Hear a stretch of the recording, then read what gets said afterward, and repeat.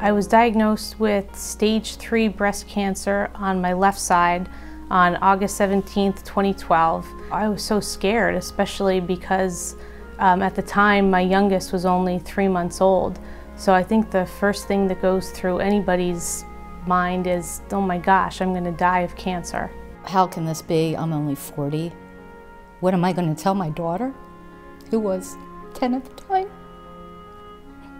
And I just couldn't believe it was happening to me. Breast cancer. It's a disease that affects 1 out of 9 women. And while treatment for breast cancer has expanded rapidly, there is one therapy now emerging that holds the greatest promise. It's called immunorestoration, and it came about through a recurring theme: the power of one.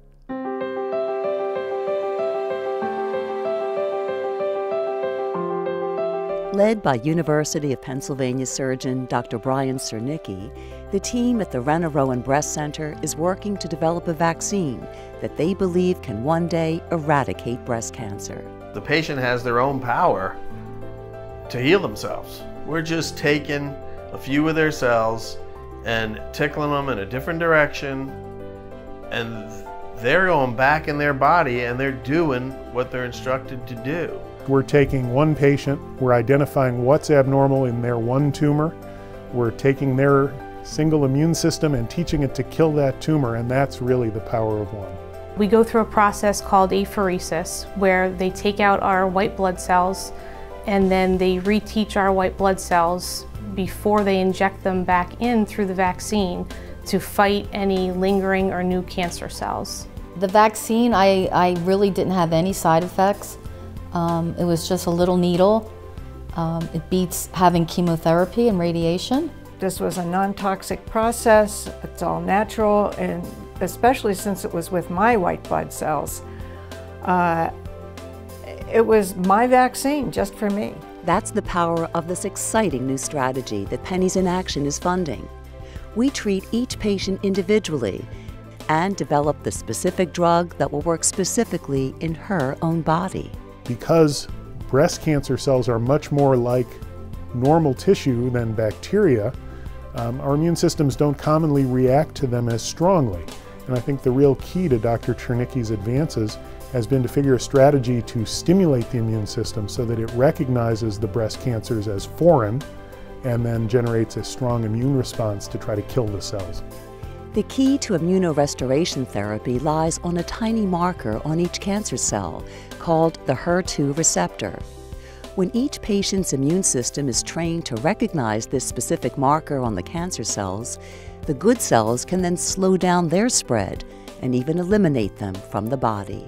A lot of these same proteins that we are using that are driving cancers that we're detecting and we're making vaccines to drive lung cancers and bladder cancer and prostate cancer and brain tumors.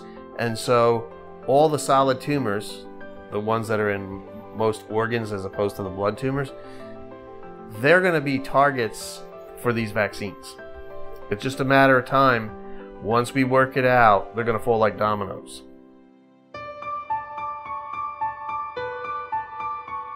The enormous cost associated with Dr. Cernicki's work is one reason why such a promising treatment to overcoming breast cancer is now needed more than ever. That's where Pennies in Action comes in. I remember the first patient that actually got the vaccine from money that we raised. I thought, oh my God, there's just nothing like this.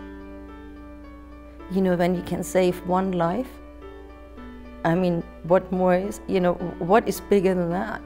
When Ushi Kessler began Pennies in Action in 2007, her goal was to create a transparent fundraising campaign dedicated to eliminating breast cancer.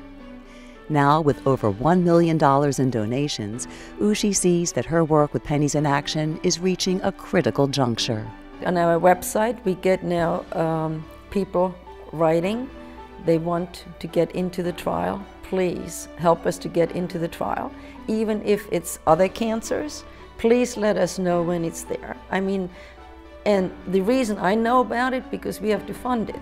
We have to raise $30,000 for each patient that wants the trial, plus all the stuff in the lab. We have patients calling all the time from all over the country to try to get into this.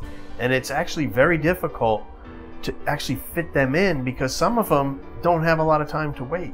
With over 230,000 new cases of breast cancer each year in the United States, the situation could easily be considered overwhelming. But at Pennies in Action, our work is guided by the power of one. The power of one means, you know, if each and every one of us just donated a small amount for the cause, you know, so many others could benefit from this vaccine. I just think that we need to keep funding this very important research so that everybody is able to receive it. To think that we started asking for pennies back in 2007 to where we are now and the amount of money that we've been able to raise and support Dr. Zernicki is phenomenal. But we need many, many more dollars. You can be part of this historic advancement towards curing and even preventing breast cancer, a trend that medical science will look back on one day as the breakthrough cure. One vaccine, one person, one cure. We only have one life. The power of one. The power of one. The time is now to show your support by donating to Uschi Kessler's Pennies in Action. For more information, go to penniesinaction.org.